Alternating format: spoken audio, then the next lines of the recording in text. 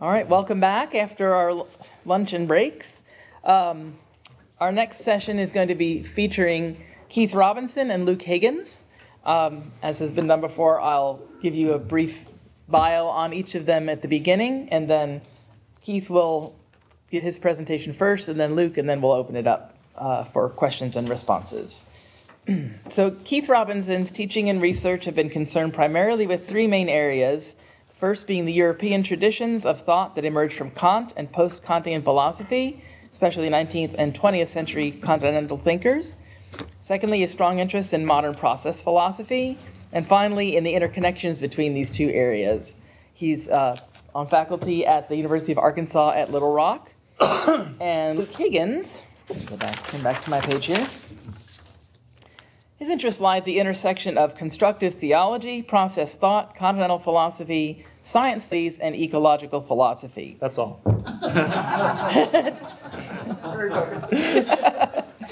He received his doctorate from Drew University in Theological and Philosophical Studies, where he studied with constructive theologian Catherine Keller. I think that probably, and you're now with South University in Savannah, Georgia, a place dear to my heart. So let's begin. Savannah, not South University. right. Savannah is dear to my heart. Okay, well, please begin. All right, well, thank you. So my paper is pretty long, so I've tried to find a way of boiling it down and reducing it for our 30-minute session. And so you're going to get the sort of highlights. Okay, so perhaps the problem that drives White's philosophy of nature and his metaphysics is the relation between internal and external standpoints, the relation between the subjective viewpoint here and the objective view from nowhere in particular, what Whitehead famously called the bifurcation of nature. All of Whitehead's metaphysical concepts are constructed with this problem in mind, and his theories of symbolism and perception are no exception. In fact, by tracing out Whitehead's understanding of perception and symbolism, we follow one route through the problem of bifurcation. As is well known, Whitehead responds to bifurcation in his later works with his one genus theory of bipolar or dipolar actual occasions, designed to circumvent or escape the difficulties associated with the various dualisms and materialisms of the tradition. Whitehead's theory ascribes a physical pole to every occasion, as well as a more or less recessive mental pole. Thus, experience or perception, and Whitehead generalizes and equates them, is a contrast, an integration, and a synthesis of physical inheritance and more or less conceptual reaction. Conceptual appetition here should not be identified with consciousness. For Whitehead, consciousness is contingent and derivative, an evolutionary later form of integration. Physical inheritance and conceptual appetition correspond to the two pure modes of perception, which are fused symbolically in experience. Whitehead's accounts of perception are amongst his most important philosophical legacies because they challenge the bifurcation of nature and they attempt to show the connectedness of occasions. Whitehead ties his account of perception to what I'm going to call a generalized or originary account of symbolism. The logic of Whitehead's original or arche symbolism is grounded in the claim that no symbolizing unit can be absolutely present and immediate, but is always divided by a time that preserves or conforms to the past and opens onto an indeterminate future. There is no simple occurrence and no simple location, only the bare or minimal sense in which a symbol references another time or place. Originary symbolism is the power to affect or be affected, an exposure to what happens is the condition, not just for language or experience, but for all becoming and life. This critique of natural perception and the generalization of an originary differential structure is also taken up and developed in great detail and complexity in the work of the French philosopher Gilles Deleuze.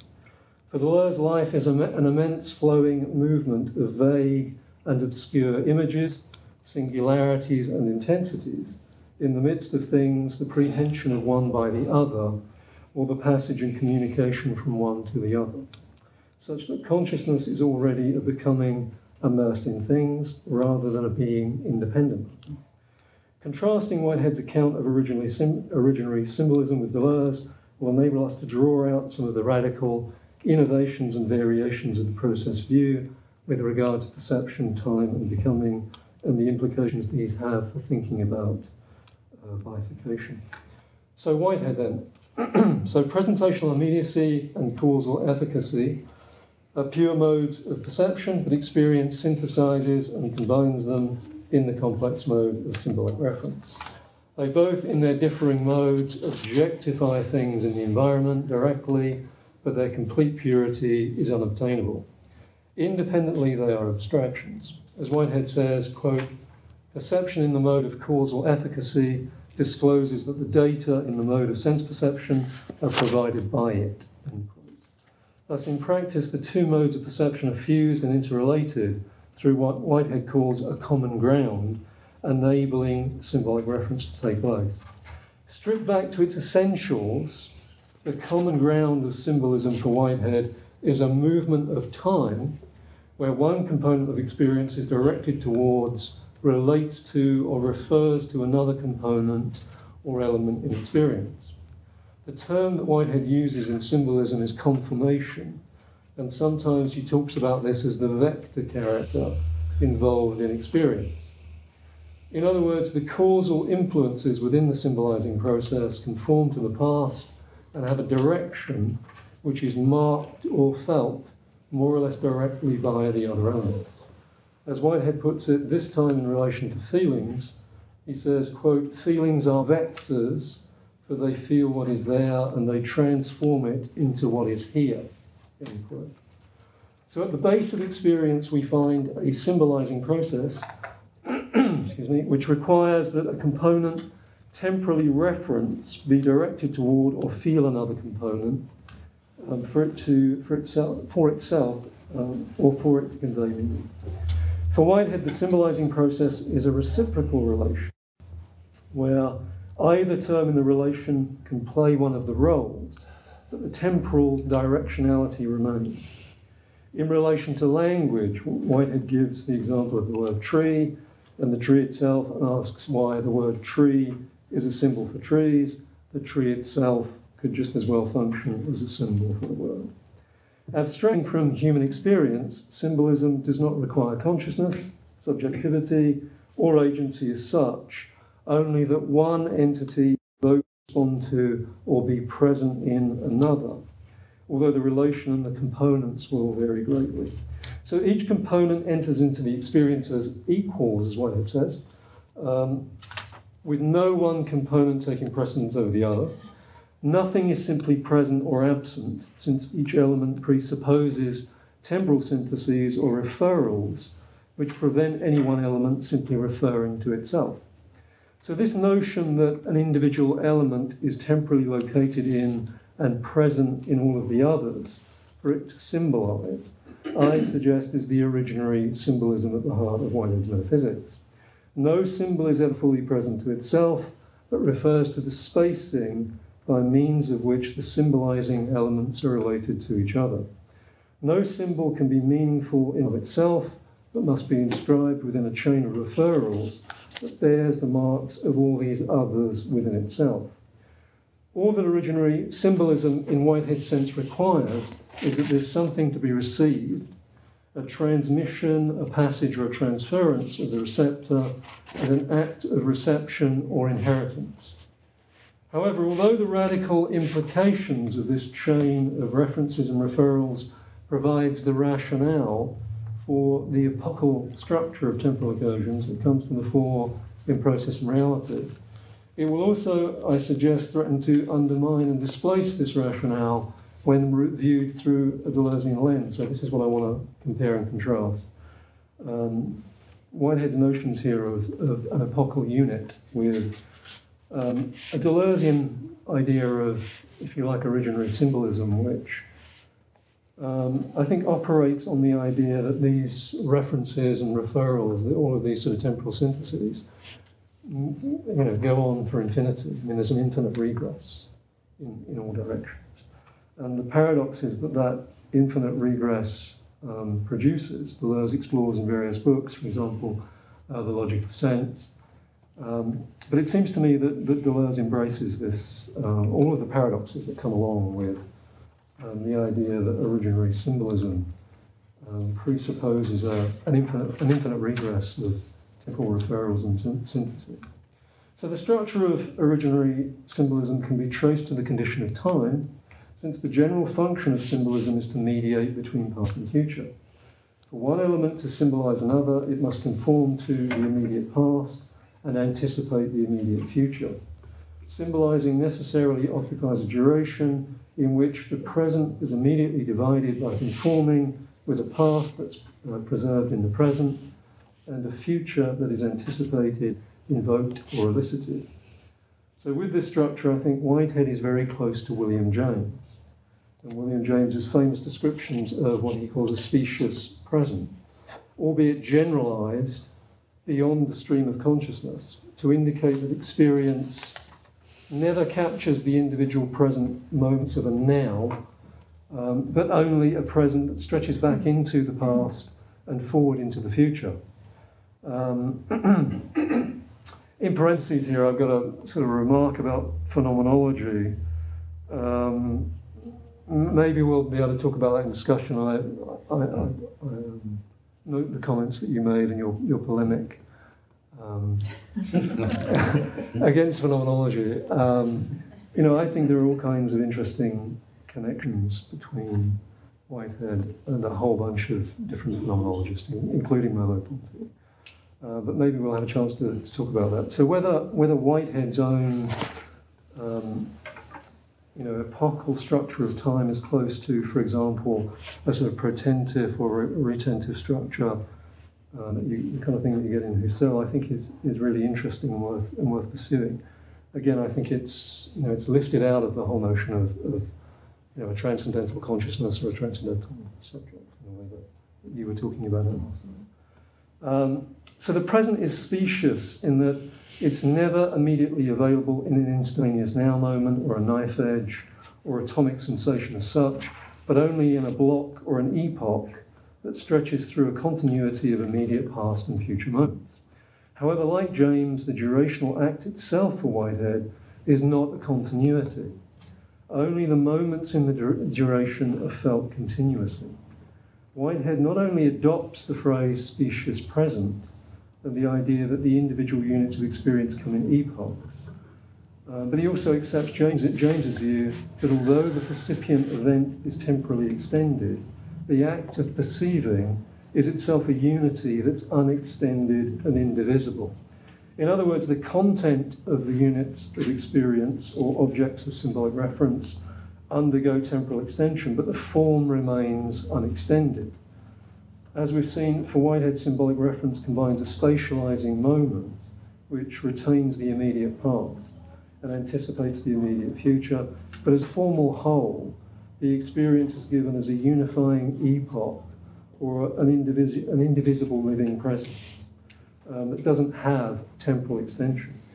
So this, it seems to me, is Whitehead's and James's response to Zeno. As Whitehead puts it, quote, "If we admit that something becomes, it's easy by employing Zeno's method to prove that there can be no continuity of becoming. There is becoming of continuity, but no continuity of becoming." So symbolizing units or actual occasions become and they constitute together an extensive world in which only extensiveness becomes, quote, "but becoming is not extensive."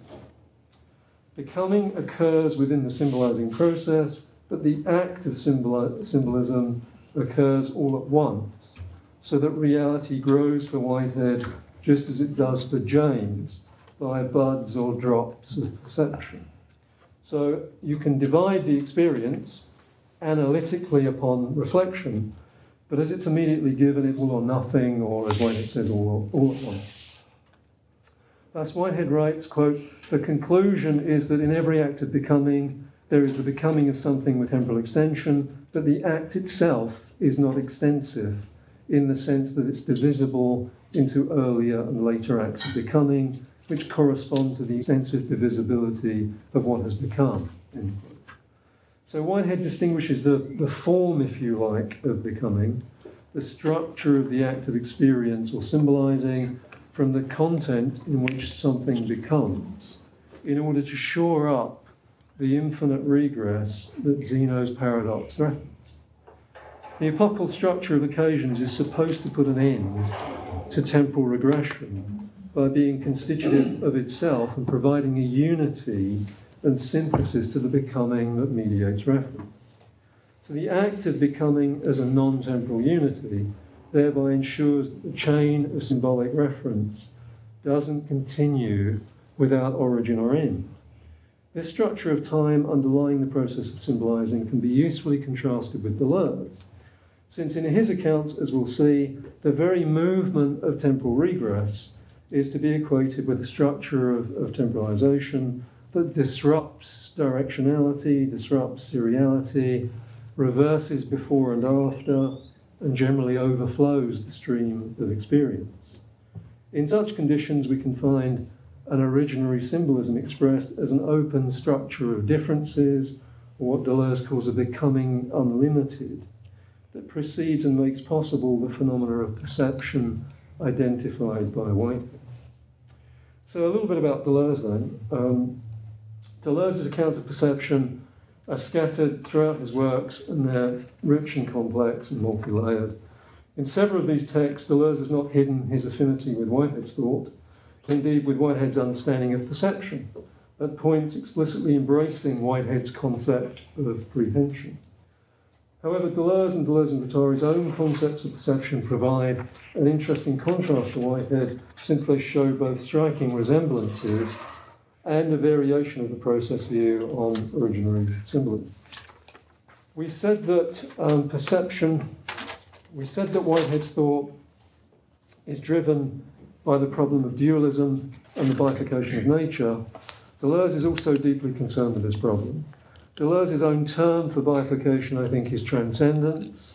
Transcendence is the appeal to any idea or principle that doesn't explain the genesis of a phenomenon by its immanent features, but appeals to something external to its genesis, something immutable, something ready-made, something unchanging or in itself to explain a thing's coming to be.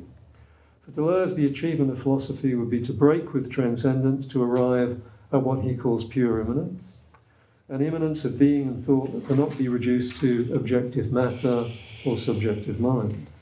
The achievement of immanence here would be to account for the relation between bifurcated terms, not through a transcendent third term or identity, but in terms of a difference internal to and constitutive of the distinction. So pure immanence is immanent only to itself, a difference that differs internally with itself. As soon as immanence is immanent to something other than itself, then difference has become externalized or transcendent or bifurcated. In terms of Deleuzean immanence, to try to understand perception in the context of the traditional epistemological relation between perceiver and perceived is to set out with a badly posed problem. Since one starts out from a plane of transcendence where difference is already externalized. Rather, for Deleuze, perception itself is a difference, a more fundamental internal difference that's constitutive of any distinction between perceiver and perceived. Deleuze also distinguishes at least two modes of perception in his work and emphasizes what we can call differential efficacy, the efficient power of difference to affect and constitute experience. Indeed, in his remarkable book on Leibniz, the Fold, Leibniz and the Baroque, Deleuze uses Whitehead's distinction between microscopic process and macroscopic process to understand how differential perceptions are created as what he calls folds in the virtual, like so many little creases and pleats that require a process of differentiation or creation to be unfolded. Micro-perceptions are little folds that unravel in every direction. They are minute, vague, obscure, or confused perceptions, or what Whitehead calls perception in the mode of causal efficacy. They make up our macro-perceptions, which are conscious, clear, and distinct perceptions, or perceptions in the form of Whiteheadian presentational immediacy. For conscious perception, or high-grade forms of symbolism, symbolic reference in Whitehead, to happen, macro-perceptions must be continually destabilized by a series of infinite micro-perceptions that prepare a new perception. Micro-perceptions are both constituent elements of perception as well as tiny agents of change and passage that nourish the new perception. The macroscopic distinction distinguishes perceptions and appetitions one from the other so that we arrive at composite folds and forms immediately present. The microscopic, however, issues from a power of causality that can be seen from two perspectives.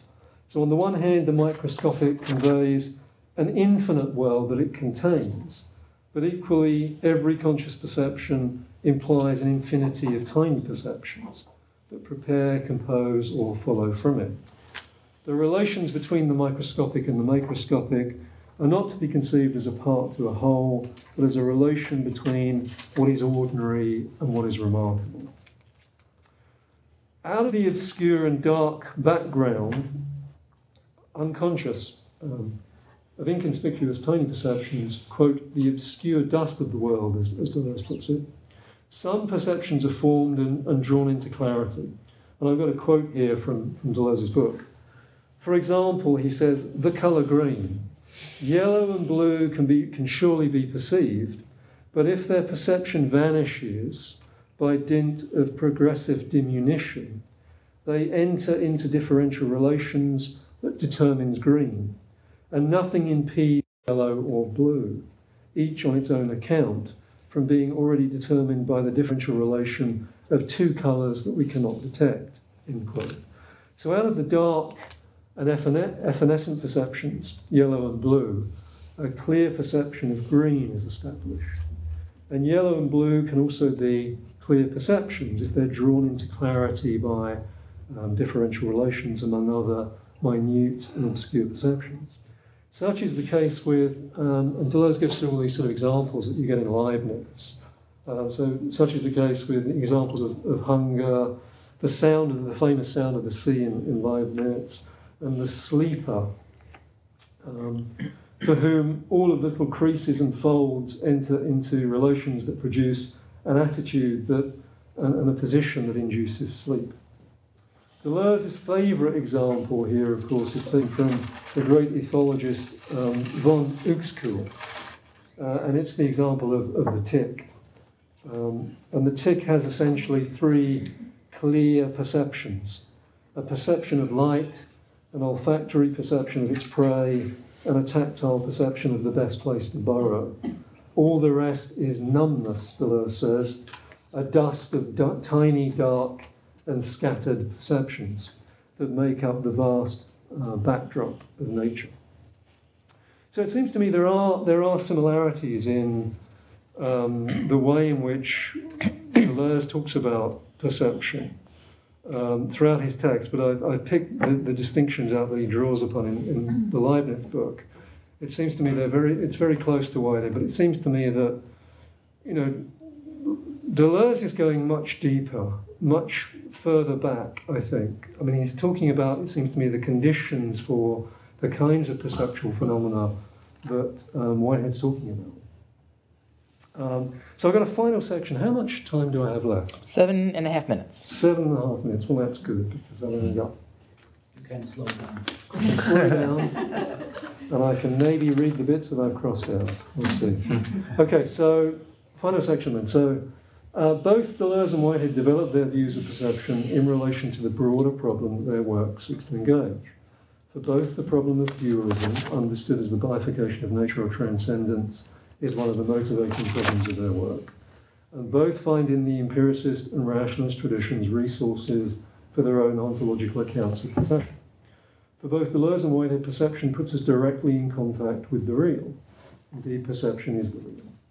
Whitehead and Deleuze share a commitment to what I've called an originary symbolism, or a primary process of perception, in which experience directly conditions, prehends, or communicates with the thing itself. This more fundamental form of perception is a dynamic and constitutive relation between prehensions, a temporal and affective relation of occasions, differences, becomings, or images where one flow or series intersects with another, affects it, or is affected by it. To reach this idea of a primary process or pure perception, Whitehead generalizes from a human subjective point of view, yet reaches beyond any individual consciousness. As we've seen, however, in Whitehead's metaphysical works, the subject-object structure of this process is increasingly atomized, and I think more and more in Process and Reality this becomes the case, at the expense of the continuity of becoming. So that's when you start getting all these descriptions in Process and Reality, for example, of dead data, of a kind of discontinuous structure of epochal occasions. Deleuze, in contrast, appeals to the continuity of a non-human pure perception, an originary nowhere, or a virtual plenitude, and sees an atomized or individual point of view, however extended, as a limitation of the virtual field of differences, the canalization of the becomings, that traverse the non-organic flow, and the accounts of symbolism and perception in Whitehead and Deleuze, by their understanding. Deleuze, in contrast, appeals to the continuity of non-human perception, however extended as a limitation of the virtual field of differences, a canalization of becomings that traverse the non-organic flow of life. Okay, so these accounts of symbolism and perception in Whitehead and Deleuze are conditioned by their understanding of time and becoming. Whitehead insists in several texts, especially Process and Reality, that time is atomized and epochal. Like James, for Whitehead, reality grows in drops and buds, and so time can be thought of as a continuity. So time cannot be thought of as a continuity. As Whitehead says, quote, temporalization is not another continuous process. It's an atomic succession, thus time is atomic or epochal, though what is temporalized is divisible, end quote. So Whitehead arrives at this position as a result of an analysis of Zeno. If we analyse the act of becoming with the premises that something becomes and every act of becoming is divisible into earlier acts of becoming, then we end up in the contradiction of an infinite regress where nothing becomes. So to use Whitehead's example, if we take an act of becoming during 1 second, we can divide that act into two, namely the act of becoming in the first half of the second and the act of becoming in the second half of the second, and operating with the above premises, quote, that which becomes during the whole second presupposes that which becomes during the first half second. Analogously, that which becomes during the first half second presupposes that which becomes during the first quarter second, and so on indefinitely. So if we consider the process of becoming up to the beginning of the second in question and ask what becomes, Whitehead concludes no answer can be given. Infinite regress leads to a contradiction in the notion of becoming, because if the act of becoming is itself temporally divisible, it cannot act as a synthetic unity for something to become. Fundamentally, no symbolizing or perceptual process can be self-constituting if it's subject to the temporalization of pure becoming. Indeed, quote, this is a quote from Process and Reality, these conclusions are required by the consideration of Zeno's arguments. So I've just got a final page, and then I should be done. For Whitehead, the claim that the regress of becoming would make it impossible to think originary symbolism appears as a presupposition of mature thought. What is distinctive of Deleuze's process philosophy is the idea that originary symbolism, or the originary logic, the notion of sense, not only doesn't need a primal ground or non-temporal unity to perform the requisite synthesis, but is constituted by a pure or absolute becoming that functions as a condition for the movement of temporalization. So infinite regress or becoming unlimited is the originary movement of time in Deleuze, a movement that ungrounds any origin or end. For Deleuze, out of the paradoxes of pure becoming emerges a conception of time which is consistent with indefinite divisibility and infinite regress. For Deleuze, we can think originary symbolism as the synthesis of time, without positing a non-temporal act or an atomic unity. Indeed, all that's required to exemplify originary or archi-symbolism in Deleuze's sense is the structure of symbolic reference, but released from epochal unity and subject to absolute differentiation or becoming. So the now of immediacy is divided between its own becoming past, which is simultaneously pointing toward a future. Immediacy is a primal symbolism or reference that enables repetition across time and perception to take place. Like Whitehead, Deleuze's originary symbolism is conditioned by time, but it's a time that ungrounds all temporal unities in a generalized opening of difference and becoming, of experience, difference and becoming. And in the longer paper, I won't inflict you on this now, I won't inflict this on you now, but in the longer paper I talk about the three syntheses of time in Deleuze's difference and repetition. So Deleuze lays out there the three syntheses of time and gives an account of how they perform this work. What I want to suggest is that the conception of time that we get in Whitehead and that underpins Whitehead's own notion of originary symbolism is consistent with Deleuze's description of time given in the first synthesis. But it doesn't include anything like the second and third synthesis, certainly not the third synthesis, since these syntheses cannot be recognised within the serial and successive movements of Whitehead's epochal structure of time. Deleuze offers an account of time and becoming that's prior to and makes possible the modes of perception and symbolism that Whitehead describes. And there's another account, there's the three syntheses of time that Deleuze talks about in difference and repetition, but there's another account that we might be able to talk about, which is perhaps a little bit easier, that Deleuze gives in the logic of sense, and Deleuze and Guattari talk about in 1,000 Plateaus, which is really what he calls two readings of time. And that's probably I probably should have talked about that in my paper rather than the three syntheses, because he doesn't really come back to that. With Guattari, he doesn't really come back to the three syntheses. He talks about the two readings that come up in the logic of sense. And the two readings are, Chronos and Ion. And he comes back to that distinction. He rarely comes back to the three syntheses. It's really only in difference and repetition, I think. So that's it. Thank you very much. Great, thank you.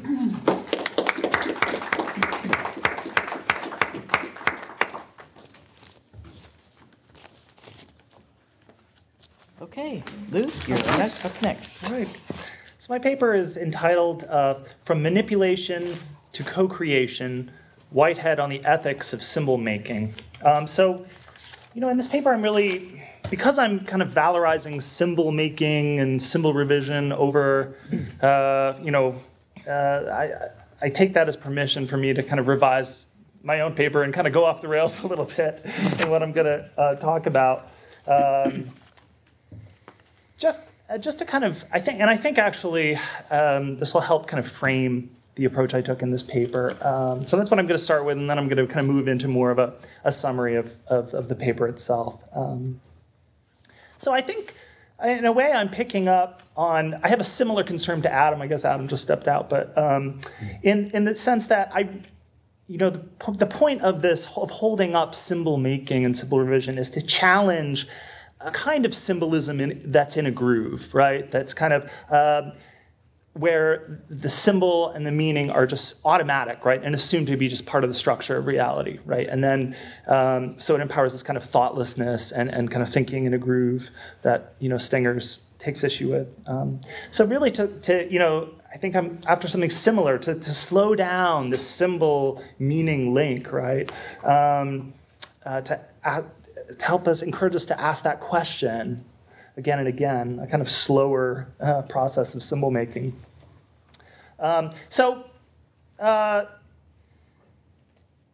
course, when I talk about symbol making, right, not just symbol making, but symbol revision, et cetera, you get that. It's not we don't necessarily need new symbols all the time, right? We want to figure out, reconfigure the ones that we have, and that's really important, right, for the stability of life on this planet, which is something that Whitehead is important to Whitehead. Okay, so this recognition would be in contrast to the assumption that symbolic constructs kind of exist ready-made, right? That they're just there already, either as immutable laws that inhere in the structure of the natural world, or as transcendent teleological ordering principles from this kind of divinity. And so I work with theology, so interestingly, I see a similar kind of logic of kind of a stuck symbolism, right? Or a kind of symbolism in a groove, operating in theology and in sort of modern technoscience. And this is the call in the paper to get beyond, being either manipulators of symbols, like in the natural world, or being kind of allowing ourselves to be manipulated by transcendent symbols, whether those are religious or the symbols of the market that are manipulating us. Especially I think what Whitehead is doing in this book is, really reminding us that symbolism is this basic building block for so many more aspects of our reality than we realize, right? This isn't just about European cathedrals, right? This is about language, algebra, religion, politics, and perception, right? Okay.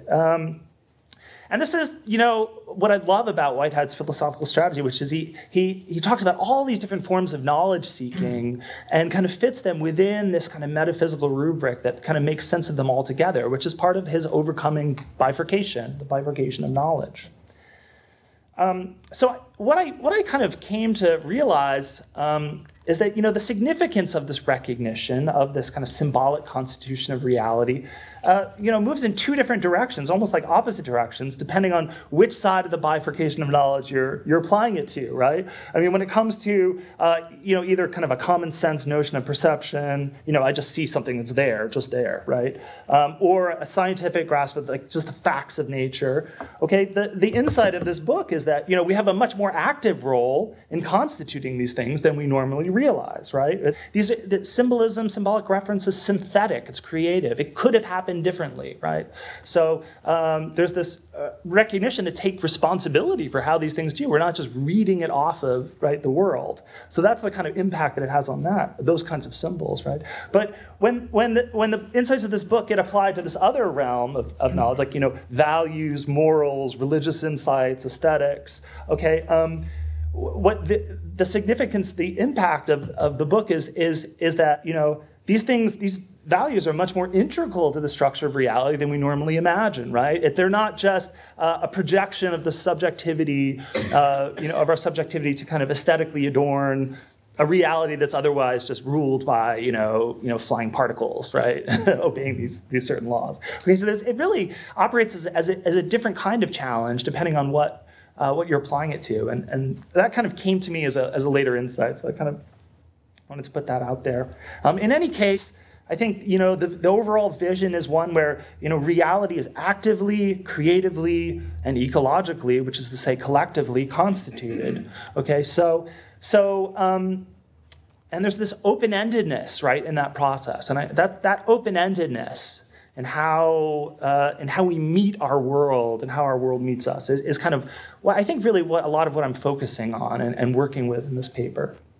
Because that's what we're working with symbol making, is this kind of magic, this open-ended magic. And I'll talk more about the magic. But so I think in some ways for me, even though it starts out as an epistemological and metaphysical reflection, I think ultimately the questions shift to a more fundamentally ethical set of questions, right? So like, how is it that we make symbols, right? I mean, if that's what reality is. And I use ethical, in more of this kind of Spinoza's Deleuzian sense of like, what powers are we capable of? Or what are we capable of being affected by? What are we capable of becoming? So that the ethics in this, not ethics as submitted, what laws do we submit to, but, so this more broad-minded sense. So that's kind of, I think, the shift in focus that this allows us. So, so what does this recognition then enable? I think one of the most important parts is that it empowers us to be far more flexible with our modes of symbol making. Flexible, experimental, right? Kind of a speculative experimentation, and pragmatic. So, and I think this links to a kind of Jamesian pragmatism where, we start asking the question more seriously, or really more fundamentally, what work do particular symbols do? What do they enable for us? And we have to see, in some ways we can't know in advance what work our symbols are going to do for us. And I think of the work of Isabel Stenger's, and she in some of her readings of Whitehead, she talks about this impetus to, calling us to care for our abstractions, And I think this really works well with symbols. What would it mean to care for our symbols, care for our symbol-making process? And for her, that means first and foremost, not to bow down to what they're doing to us, right? So that's going to be hard to tell the religious people. They can't bow down to their symbols. But maybe it's important, right? Okay, anyways, but just bracketed thought. Not to push our symbols, caring for our symbols would be not to push our symbols to the point where they're just explaining away things, right? As opposed to enabling this kind of enriching our forms of life, right? So the criteria for if symbols are well cared for is really primarily a pragmatic criteria, right? There's no way to know, to guarantee that these are good abstractions, right? You can't just read them off of the world, and we can't just, there's no automatic process which we can purely invent them, right? So it's something else, right? And I just want to kind of drive that point home in this quote from Whitehead. Symbolic reference leads to a transference of emotion, purpose, and belief, which cannot be justified by an intellectual comparison of the direct information from the two schemas and their elements of intersection. Right? There's no correct, ultimately right way to fuse these things. The justification, such as it is, must be sought in a pragmatic appeal to the future. A pragmatic appeal to the future. So, think about how, telling a scientist that their concepts, right, that really have to be judged based on a pragmatic appeal to the future, right? This is something like, I think what, Adam was pointing us to, like, there's a lot of pragmatic effects, right, of the way we use these concepts. And let's think more deeply and, in a more idiotic way, right, about them. Okay. And I also, this also linked me to, so in this book, in the White Symbolism book, Whitehead says, Symbolism, or expression is symbolism. Expression is symbolism, and Sherry brought that out. And actually, it's your paper that reminded me of that great quote in Modes of Thought, where Whitehead talks about the sacrament of expression, right?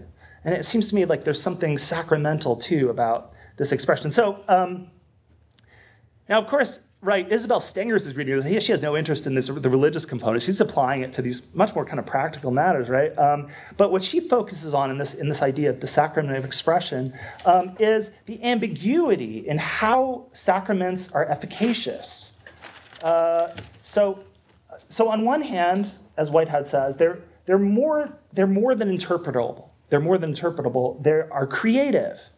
Okay, so in this sense, you're right, the sacrament must be invoked, must be actively invoked. Yes, someone has to perform the sacrament, right? So it's really Eucharist that's the example informing this. But it can't elicit, this is Whitehead, it can't elicit what isn't there. So in other words, it has to have a foothold in reality. It has to have a foothold in some bigger structure, larger structures. So there's this, there's this alignment, this kind of magical alignment where it's more like an artistic intuition kind of thing, right? Like what kinds of symbols? So it's this active, inventive kind of thing, right? It's novelty. It's a novelty of this new symbol maker, right? On the other hand, it can't really do anything if it's not tapped into these bigger structures. And that ambiguity of connecting those two poles, is I think so much of what enables symbols to do real life-giving work for us. It's this kind of, almost, this kind of this magical, this alchemy or something. I don't know. So I guess I'm just thinking about, I talk about symbol making, but maybe symbol crafting is an even better, phrase. what would it mean to approach the work of philosophy, religion, and theology in particular? It's really pressing there, in terms of symbol crafting. So what would kind of well-crafted symbols do? Well, I think they would impart, at least especially in the work that I do, which is kind of, eco-theology of sorts, among other things, philosophically informed, the right well-crafted symbol would empower a fresh sensitivity, right, to our present and to our future. So Whitehead talks about the way symbolism enables a miracle of sensitivity to a distant future. And this is the amazing thing about symbolic reference, right? However, but it's not just temporal here. It's kind of spatial and kind of affective, emotional. And in the work, if we're talking about symbols that can enable and empower environmental change or something, it's like what they're really doing. It's like, how can they make things like the melting of the polar ice caps real and present and efficacious for us in this present moment, as opposed to just like the thinking in a group that just cuts ourselves off to just the things that we've been trained to look at and pay attention to, right? What would it mean to pay attention to, right, the effects of the GMOs, like down the road, like this longer future, right, that we're kind of nested within. That seems to me that the key problem here is symbols that enable these sensitivities, and enable compassion, right? And this actually connects, I think, well with some of the recent work Latour has done on religion. He says, religion is not. You have the stereotype that religion, takes us into this faraway realm of the transcendent of heaven. It's actually the opposite. That's actually what science does. Science constructs, right, networks that take us to that world really reliably, right? Religion actually, it does the opposite. Religion brings that faraway world present, makes it efficacious for us here. So, these events, these storms and, disruptions in our ecology, horrible racist abuses, actually start to matter to us here. And religious symbols are kind of what are really a unique kind of symbolism that allows that. So I really none of that was really in my paper. but it just seemed, I don't know, it kind of, as we were reading everyone else's paper, I was triggered into, symbol revision, right? Yeah, we're all into that. Symbol revision. All right, so as we know, it's all too easy to lapse back into, a mostly passive stance in relation to the symbolic meaning structures that constitute our reality, right? So we come out of that symbol-making mode, whether it's in terms of, just relying on these kind of immutable laws of nature, or, most pressingly, I think, laws of neoliberal economics, right? Oh, just let the market do its thing. Don't worry about it. Or, certain kinds of problematic, religion, where it's just like God has all the answers. We just have to do what the Bible says. Okay. So how do we kind of, so part of what this paper does is try to show how Whitehead accounts for this lapse. Okay, so what, this is what I love about Whitehead. It's not just scolding us, saying bad people for lapsing into this. He's actually saying there's actually really good reasons why human beings do this, okay? And it turns out to be kind of built into the structure of how symbolic reference works. Okay, yes, symbolic references have to be creatively forged, but once this work has been done and they do some kind of pragmatic work for us, then the really utility for them comes in their repetition, right? And kind of automatic repetition. So we don't want to have to discover over and over again that this certain arrangement, spatial color plane arrangement of our senses equals chair, right? We kind of want to learn that once, right? Or, when we're really young, and now we just see the chair and sit down on it. And, if I had to think about it every time, oh, is that a chair? Are we sure? Can we, do I have to, explore the meaning of these sense presentations, then I wouldn't be able to do I wouldn't really have time for philosophy. I'd be just trying to figure out how to drive my car every day, right? So this is important stuff, right? And Henri Bergson calls this habit memory, right? Habit memory. So just a short word about that. This paper kind of started out as a comparison of Whitehead and Bergson. I ended up excising Bergson mainly because he just had almost nothing interesting to say about symbols, but it's kind of, I think Bergson kind of haunts this paper, and there's a kind of a way in which I'm reading Whitehead through a Bergsonian lens. Those of you who are familiar with him will kind of see this, and I'll bring him up a little bit as we go.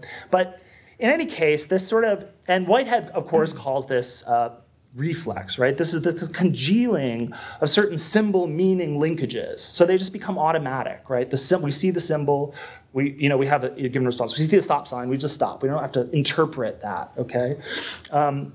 So this is important, right? We wouldn't have, be able to do really interesting things without it. So perception, through this overlay of presentational immediacy over causal efficacy, has evolved the capacity to automatically see those aspects of the world that have utility for us. This is a very Bergsonian insight, right? We see a world capable of yielding to a particular range of actions. That's kind of what we do. And I was just hanging out with my nephew, and that's really how he discovers this. He's a little two-year-old, right? And he wants to touch things and see what he can do to things, right? That's how that's I think how perception, the exploration of perception starts. But this really yields, the world that combines presentational immediacy and causal efficacy is one where we're a subject in a world of objects, right? And I think part of what I do in this paper is kind of follow up on this hunch that some of the fallacy of misplaced concreteness, the particular version that we see in technoscience, is actually kind of rooted in this kind of natural tendency in perception. What am I doing on time? I just want to know whether I should go into this. Just under 12 minutes. Left? Yes. Oh, yeah. Okay, so I'll kind of... I wanted to do some of the science stuff because it resonates with what Adam's doing, but I'll kind of strike out. I'm kind of repeat what he does, and he might do it better than me anyway. So let's see.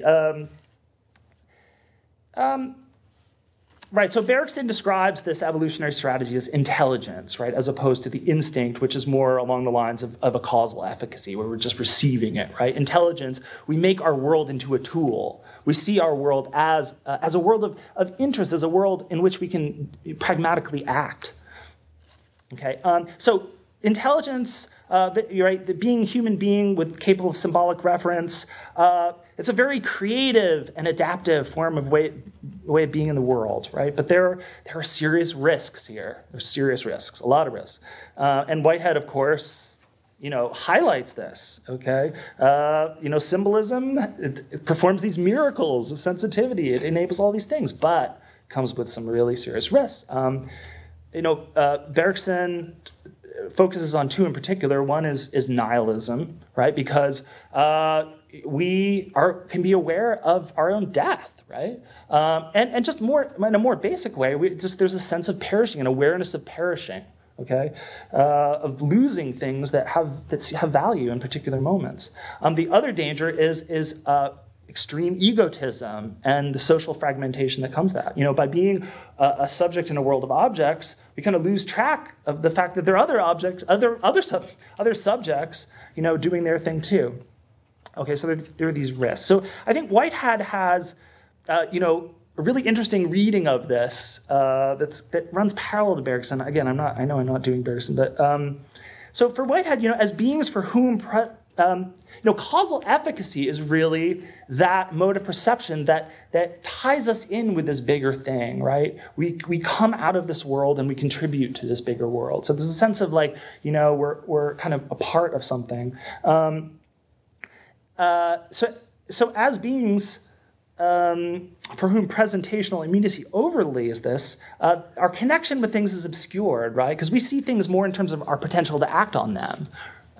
So I think, and you see this, I think the furthest extreme of this intelligent, rational kind of tool-making way of being in the world, it kind of ends up in this solipsism, right? And that's why I think in the Enlightenment, the great Enlightenment epistemologists, right, end up fixating on solipsism, being alone in the world, because that's where, if you just focus on presentational immediacy, that's kind of where it takes you. In any case. But I think Whitehead has a bigger sort of diagnosis, a broader diagnosis of this kind of existential despair that comes from being symbol makers, okay? And it's not just an illusion cast by presentational immediacy, right? It's actually rooted in some deeper structures, which he talks about in terms of evil, specifically in process and reality. So I'm going to kind of dive a little bit into the paper now. and talk about this structure of evil, which is really the structure of mutual obstruction. Okay. For Whitehead, the foundation of evil is built into his understanding of the atomic eventive. This is the bottom of page 11. Sorry. For Whitehead, the foundation of evil is built into his understanding of the atomic eventive structure of reality. It lies in what he calls perpetual perishing. The basic problem is that the more intensity and vivid beauty a given thread of occasions can marshal, the less likely this thread will be able to sustain its unique life structure through time. In Whitehead's philosophy, this functions as the source of something like a basic existential anxiety. Quote, "The world is thus faced by the paradox that, at least in its higher actualities, it craves for novelty and yet is haunted by terror at the loss of the past." End quote. This is to say that the greater the complexity and richness achieved, the greater the toll that the natural tendency toward mutual obstruction will take. The higher forms of life thus make a special wager with the metaphysical conditions of reality. They take the risk of assembling something more significant, but then must also accept the condition of heightened fragility. Within this context, destructive and or self-destructive tendencies have a much higher probability of emerging. Another way of putting it is that our uniquely human capacity to envision the possibilities of our individual futures leaves us haunted by the fear of perishing. It also leaves our species prone to a unique brand of egotism capable of a level of destruction unheard of before on this planet. The ability to degrade, possibly beyond repair, the ecological matrix which sustains all planetary life.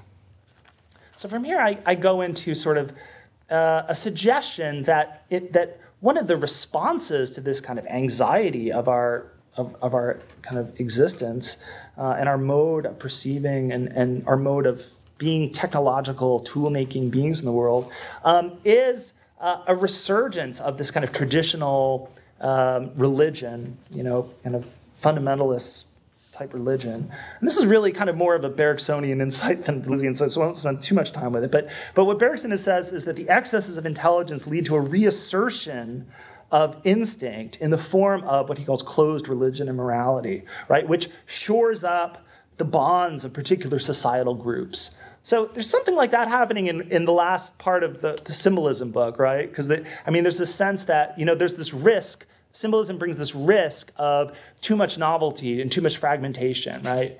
But then, Symbolism also kind of shores up the social bonds, right? Gives people an identity so they can feel, that. And I think so. Whitehead is, a lot more optimistic about the way the instinct can work, to kind of connect social bonds, but he does talk about it as prejudice, right? It's fundamentally kind of this prejudice, right? So it can be problematic. So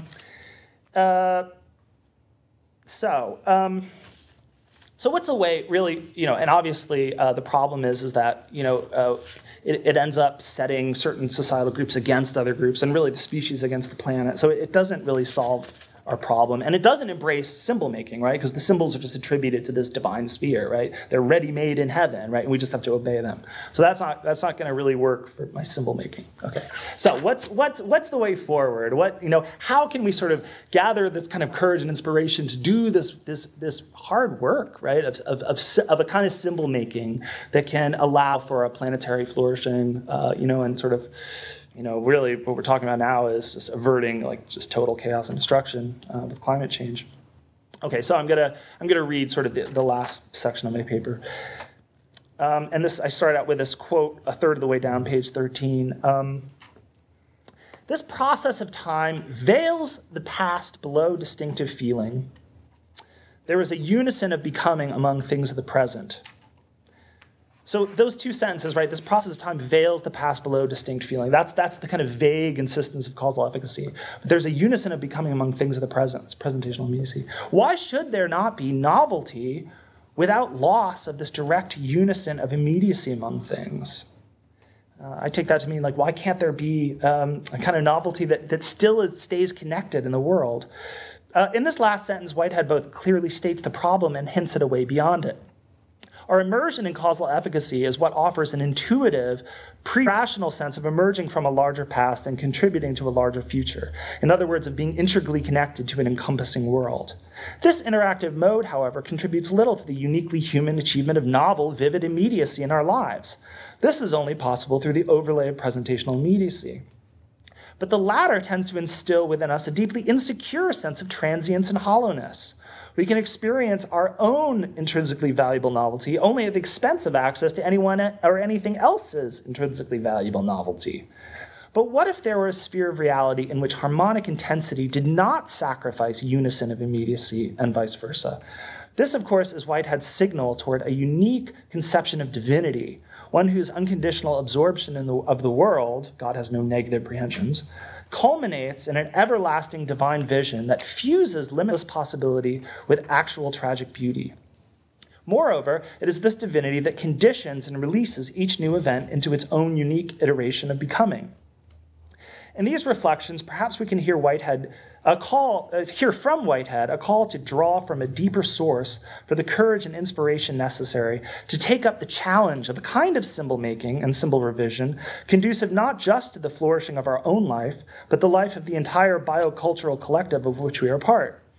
This source would empower a form of universal connection and belongingness that at the same time would release each of us into our own irreplaceable creativity and agency. Whitehead seems to be searching for a symbol or set of symbols to convey this very possibility in his reflections at the end of Adventures of Ideas. While the symbol of love comes close to capturing what he is after, he ultimately finds it too narrow in scope. For love is most commonly expressed as love of the particular, whereas what he is after is something quite different, namely love of the universal. While Whitehead does not draw quite as severe a distinction between these two as Henri Bergson does in his late work on ethics, especially two sources of morality and religion, like Bergson, he understands that this is a difference in kind, not just degree, the difference between love and kind of love of all, right? He finally arrives at the symbol of peace as more conducive to the broader meaning he is seeking. As a way of gesturing towards a kind of limited answer to the question I posed at the beginning of this paper, I offer the following extended quote from Whitehead's Adventures of Ideas. And really the question being, like, what kinds of symbols are capable of empowering this kind of this love, not just of acquisition and like saving my own skin, but a kind of creative, inventive process that still meets the world, that still has a foothold, right, in this larger world that kind of is faithful to something bigger, but is still, this kind of individual creative, invention, right? So I'm not going to go through this whole quote, but here's just the key elements. This peace as the symbol that maybe can start doing some of this work. Its first effect is the removal of acquisitive feeling arising from the soul's preoccupation with itself. Thus, peace carries with it a surpassing of personality. So this drawing from this larger well that causal efficacy gives us access to. More accurately, it preserves the springs of energy and at the same time masters them for the avoidance of paralyzing distinctions. The experience of peace is largely beyond the control of purpose. It comes as a gift. So I just have one more paragraph. I know I'm there. As practically lucid as it is mystically charged, this invocation seeks a way beyond what are most commonly experienced to be life's mutually inhibiting features. The springs of connective, creative energy can actually be focused in a new way rather than having their vividness blunted by an expansion of our awareness beyond our individuality. This passage points to an intuitive trust in the rhythmic unfolding of a life that takes us beyond the usual fear of loss. It does not change the fact that what we have in this moment will at some point have to be let go of. Perishing does not cease to be, a part of reality. But life's wondrous arc and its singularizing, spiraling motions will emerge again and again in countless times and places. And there is a deep and omnipresent place from which we can know, or at least intuit, that we are never ultimately cut off from this spring of life's ongoing singularization. Perhaps one of the lessons here is that if our destiny as symbol makers on behalf of this planetary biocollective is truly to be embraced, if it is not to fall back into nihilistic melancholy or clinging egotism, it must in some sense be received as a gift from the universe. there's this strangely paradoxical logic here of having to receptively open ourselves to the very source for our most active, right, creative actions. A logic in which perhaps artists and mystics feel most at home. And while this certainly does not offer anything like a straightforward formula success, right? There is none for symbol crafting. It is my hope that it might help nourish us for the ecological and symbolical work of the world we have before us. So, thanks.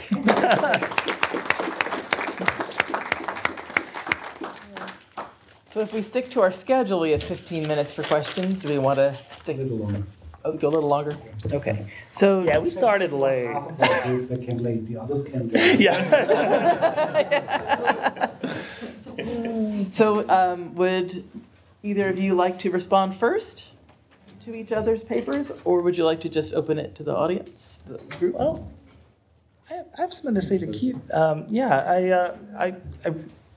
I really, really enjoyed your paper, and you're working with this encounter between, Deleuze, Whitehead's kind of epical theory of actual occasions, right, and Deleuze's, more, really different, doing a lot of the same, but really different. His understanding of time. I'm having to switch gears now and do another paper. Switching symbols. Okay. I guess it seems to me that you kind of arrive at this hunch that maybe Deleuze does some things better than Whitehead, right? And I think as soon, when I pass the far past through the occasion that just happened, right? Because this is the sort of the inventive structure, and it seems like Deleuze and through via Bergson, right, gives us access to kind of the whole past. We can actually prehend occasions that happened a long, long time ago. They don't have to be fed through this chain of events.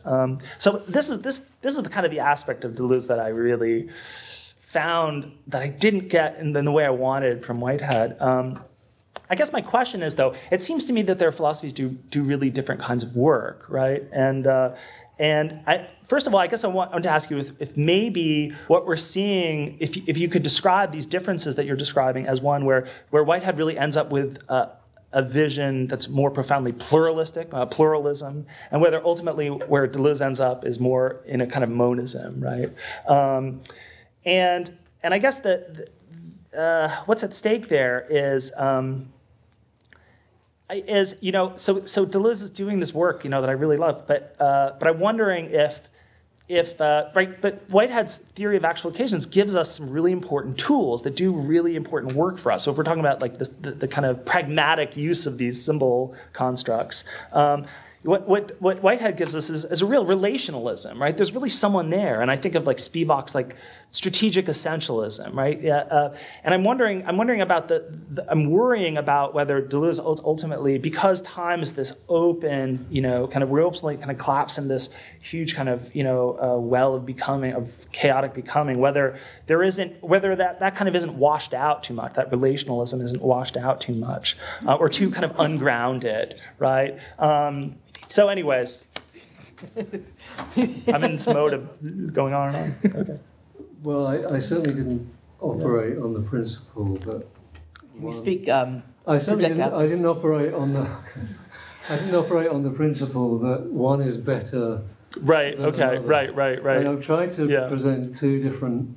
I think they are two different conceptions of time and temporality.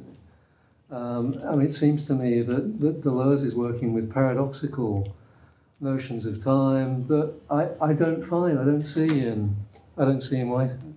And so really that was all I was trying to present, is just, so what do we do with these differing conceptions of time? It's certainly not the idea that one should prefer one over the other, but in Deleuze it seems to me you have the embrace of paradox, and the embrace of infinite regress in terms of the conception of time that you don't really get in Whitehead, at least Whitehead in Process and Reality. It seems to me that in Process and Reality it's much more of a kind of an atomic structure of time. Okay, we have a few questions. Let everyone's make their points Yeah. before. Oh, okay. Okay, so I think you were first. Roland was first. Here's a point that's kind of related to another. So first I want to say, Keith, I agree with you by thinking of time and Whitehead and the constellation of the concept of events and so on, that is hardly to be fused for both philosophers. And I have thought about that sometime also. I think Deleuze is not better, but is later. And therefore, as Deleuze says... Is what later? Later. Yeah. You take the philosophers from behind, right? Yeah. And Whitehead says something similar. You highlight things that they have not said, or things they have excluded in a sense. So there's something that kind of leads to an interesting contrast of mutual incompleteness, I guess. Something like this. Yeah. Okay, the point I want to make is this. I want to again save presentational immediacy here, because I think it's not true, and you have said that yesterday, Stephen. Also, it's not true. You can't come to the point of solipsism really with it, although it might feel like this. And Whitehead makes this interesting point here, and I want to quote that: "Presentational immediacy is our immediate perception of the contemporary external world, appearing as an element constitutive of our own experience. In this appearance, the world discloses itself to be a community of actual things, which are actual in the same sense as we are." Here is much more of the idea, the Platonic core, the idea of the space of intercommunication present, I think, and shining through. Yeah, that complicates my point there a little bit. Yeah, and I think so. Then my second point is here is thinking about this question about in my was simple, in a simple image for me. I thought that Whitehead was more kind of temporalizing space, and it's the other way around with Deleuze, temporalizing, spatializing time, and talking about from the perspective of community, continuity instead of discontinuity. That there are something like in Plato, you could say, there's what we think is Plato is middle Plato, and then as late Plato, that is a little bit different. There's something in Whitehead at certain points, I think, where there appears something that seems to connect to Deleuze, although not worked out. And that's precisely the same point when he talks about mutual immanence and Invention of Ideas, page 201. When he says the only metaphysical presupposition, the only, nothing else is mutual immanence. It's not related to time, not to space, not to extension. So this comes later, and it raises the question of maybe different worlds to be constructed from that. So there's, I think, an opening to a more continuous understanding. That's Yeah, well, I mean, I think you can find these kinds of quotations in both before and after. Process and reality. Process and reality, it seems to me, is, it's quite unique in terms of that the conception of temporality that appears in there. I think you can find much more sort of a sense of open continuity in the books that come before, in Concept of Nature, and Adventure of Ideas that come later. It's just Process and reality, it seems to me, that really focuses on that hard notion of atomism. Great. I think we had Catherine next, and then Stephen. Yeah, just wanted to say the way that Luke concluded with the radicality of our creative action as springing up out of the deep reception of the gift seems to echo very precisely what Stephen did yesterday when summarizing the structure of perception, in terms of the being affected by X as the way in which one perceives X actively. So that's similar chiasmus, or perhaps exactly parallel. And that seems to me to get as a structure then enfolded into the structure of time. There's a quirky book that draws... Can we please all take our new books out? Hold them up. Anonymous book that that draws together. It's outrageous. Reading your own book. Which just happens to have inconvenient quotes from Deleuze, but in which the author does try to pull into some deep resonance. I think not identification at all. Whitehead's structure of time with Deleuze precisely around process and around difference and repetition and the three integrations. And this author thought that his triple repetition went this way. There's a triple repetition. First, the past is enfolded in a present, and then a second repetition contemplates that past as a becoming present. You make sense of the words that have been repeated in your mind as I say them. And then a third repetition yields the future as such. It is itself the new, complete novelty, as Deleuze. And this author says that she could not help but hear an echo, perhaps even a repetition of that triple repetition in this passage from Process and Reality. I'm assuming that experience involves a becoming, one, that becoming, two, means that something becomes, and then three, that what becomes involves repetition transformed into novel immediacy. So that is a way of then reading that third integration right into the swoop of perpetual perishing into a future in which it will be endlessly repeated, but always in a novel way. And of course, there's a paradoxical bond because the repetition suggests the opposite of novelty. But hey, that's what difference and repetition is endlessly struggling with, right? Eternal recurrence, and trying to liberate Nietzsche from appearing to say the eternal recurrence of the same, trying to translate it into radical novelty. So I mean, at least it's a very congruent struggle with a paradox of the third repetition into radical novelty. Well, I don't think you even need to go to another author. I mean, you can read it in Deleuze. Right, if you read Deleuze's The Fold, I mean, Deleuze, he doesn't explicitly talk about the three syntheses, but Deleuze clearly has a. So my paper is going against Deleuze's reading, if we can call it a reading of Whitehead. Yeah. Right. In Deleuze, it seems to me you can find this conception of Whiteheadian time. Deleuze himself talks about. The notion of prehensions being open to infinity.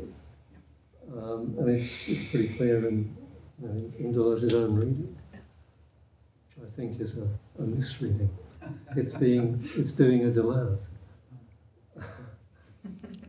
The event. Yeah. Well, actually, before I get to my question, I wanted to say something just based on what you said. The only time I ever met Felix Guattari, I got to talk to him for 2 minutes. And I remember what he said to me is that it was while they were writing What is Philosophy. And Guattari, I was asking, I don't remember what I asked him. He was saying something, he said, well, the way Gilles is, he just wants to grab you out the collar and say, you're really the same thing as this other thing, and everything's, already saying the same thing. And Guattari sort of indicated, well, I'm not as fanatical about that as Gilles is. So and I think that very much fits what you're saying about Deleuze and Whitehead. Yeah. Okay, but the question, even though you mentioned the phenomenology, which I mentioned yesterday, I'm much more interested.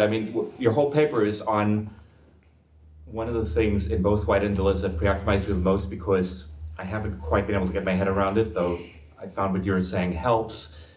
But, okay, so my understanding of the epical theory of time and process and reality is, it actually goes back to George Lucas right in the 80s, saying that he argues that basically Whitehead was, he doesn't mention Zeno, though I think what you say about Zeno, which is Whitehead's explicit reason, is that if everything's becoming and becoming continuous, then you never have a distinct point where anything's, separate from anything else, and it all becomes this kind of, I'm not quoting exactly because I don't remember exactly how the but so Lucas claims that Whitehead shifts between concept of nature and process of reality because he sees this Bergsonian model he adopted first as a kind of problem, that, the distinction gets too much dissolved if you don't have time becoming epical. Okay, so I think what you were saying in terms of how Whitehead himself explains terms, helps me that, and also the relation to William James. I mean, Lucas, if I remember, actually seems to associate William James more with Bergson, but in fact, the drops of time and the transitions between the, instant drops of time in James is much closer to what White is going to. But what I've been really trying to struggle with, and this partly, I don't want to drag this in too much because this is partly my own preoccupation, since I write a lot about film, is how you think of the three syntheses of time in Difference and Repetition in relation to the two types of image in the cinema books, where there Deleuze has the movement image and the time image. The movement image, which he associates with classical film and also with classical or pre-Kantian philosophy, sees time as only indirectly expressed as the measure of movement. And and then in the second volume, what he sees happening in modernist cinema starting in the middle of the 20th century, and which he associates both with Kant and the Shakespearean phrase "time is out of joint," and with Bergson. He says at one point that Bergson isn't as different from Kant about time as Bergson himself thought. Is this other, pure duration time, a little time in the pure state, improves time being released on its own instead of being subordinated to movement. That's sort of the modern movement in modern cinema, and also in philosophical modernity. So part of the trouble I've had is how to link that account of time, how it relates to the syntheses in Difference and Repetition, and then the further question which you were addressing, how both of those relate to Whitehead's theory of time. This is one of these things I've been circling around about for a long time without quite figuring out how it works. There actually are, Patricia Pisters, who's a film theorist, just recently wrote a book where she basically argues the movement image equals the first synthesis in Difference and Repetition, the time image equals the second synthesis in Difference and Repetition. The third synthesis is what happens in cinema after Deleuze died or after Deleuze wrote. But I'm not sure. I don't really buy that. But I don't buy that. But it's addressing the kind of problem. And as I said, would use everything. So I'm not sure that's the question, but everything you said helped for me to clarify this without my being able to come to any conclusions about it. Put it that way. So. Well, as I said at the beginning, I mean, I think in terms of that distinction with image and time image, it maps better onto Ion and Chronos. Yeah. And that is the distinction that they retain, that they use in What is Philosophy, that they use in A Thousand Plateaus. I'm still not sure how it fits into the cinema books, though. Yeah. Yeah, now that I'd have to think about that. Well, anyway, thanks, because that, without giving any answers, that helped me, try to all this work in my brain, gets a little more organized. So. I think we have time for one more question or comment, and I saw Michael's hand first. Yes, thank you. I don't know how to put this. All right, I'll put it in the way, I've got two contradictory things I want to say. Just as I realised yesterday that actually causal efficacy isn't about causation, I had a sudden thought as you were talking, but actually Whitehead's epochal theory of time isn't about time. So I'll just leave that aside for a minute. Well, you can't just leave that aside. But no, precisely because he's trying to shift the question so much that it's actually, he draws us in and then drags us to a place where it's no longer about time. It's actually about, and in symbolism, it's about confirmation of state to state, which then becomes what we used to think of as time. It's one way of thinking about it. Then my second point was, I agree with the Ion and Chronos, etc. But I think when you're thinking about the epochal theory of time, you need to think about the extensive continuum as well. I think that might help sort out some of the, because you're dislocating it somewhat, and I don't want to say any more than that because, there's no point. All right. But I think it might be helpful as a way. I mean, I'm just defending Whitehead because. Well, I don't. Okay. Did you have a brief? A short one, but we'll probably continue on into the break. But I do think you're right to emphasize the notion of the infinite and the Zeno aspect for both Whitehead and Deleuze. And I don't think Deleuze had read this book, but there's an interesting book by Jose Bernardete, who was an analytic philosopher at Syracuse for a number of years, a book called Infinity, an Essay in Metaphysics. And he has what he calls the Zeno procedure. And he actually argues in a very Deleuzian fashion that you can carry out an infinite number of steps in a minute. In other words, he basically takes the Zeno challenge and says, you can affirm it. I mean, without the paradox, without the contradiction. But the key step here, and this kind of gets into what Michael was saying, is you have to abandon the extensive notion of division. You have to abandon the extensive notion of time and enumeration and embrace an intensive notion of difference. And that's where you kind of get into the Deleuzian notion. So there's an interesting, and he wrote that book in like 60 What's the name of years. the author? Jose Bernardete. Oh. He was a philosopher. He gives great lectures. You should look him up on YouTube. He has these lectures. He's just he comes up with these hilarious arguments that actually are pretty good. It's been asked for ages. Yeah. The Zeno procedure sounds like a great science fiction novel. Yeah, it would be. Yeah, sounds pretty kinky too. Okay, great. Well, that brings us to an end for this session. We'll reconvene at 4